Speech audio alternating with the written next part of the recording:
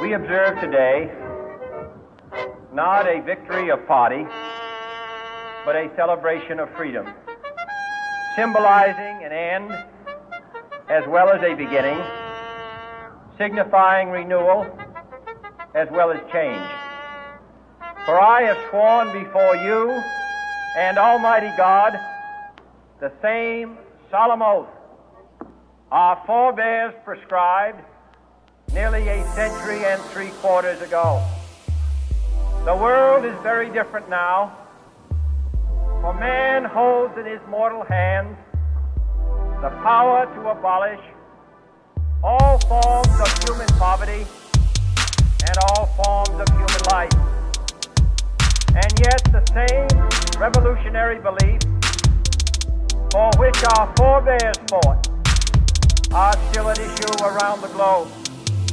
The belief that the rights of man come not from the generosity of the state, but from the hand of God.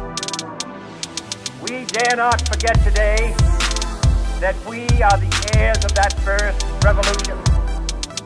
Let the word go forth from this time and place to friend and foe alike that the torch has been passed to a new generation proud of our ancient heritage and unwilling to witness or permit the slow undoing of those human rights to which this nation has always been committed and to which we are committed today at home and around the world.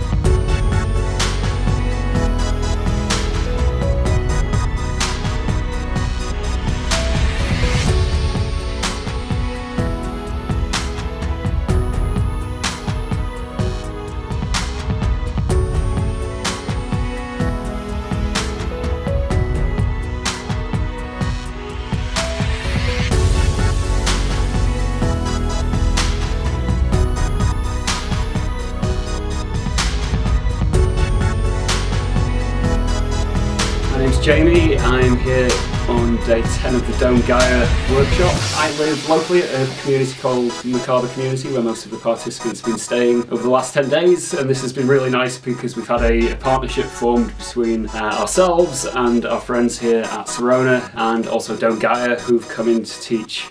Domegaia building workshop at Sirona Space has been epic. It's hard work, it's long hours, it's super cool.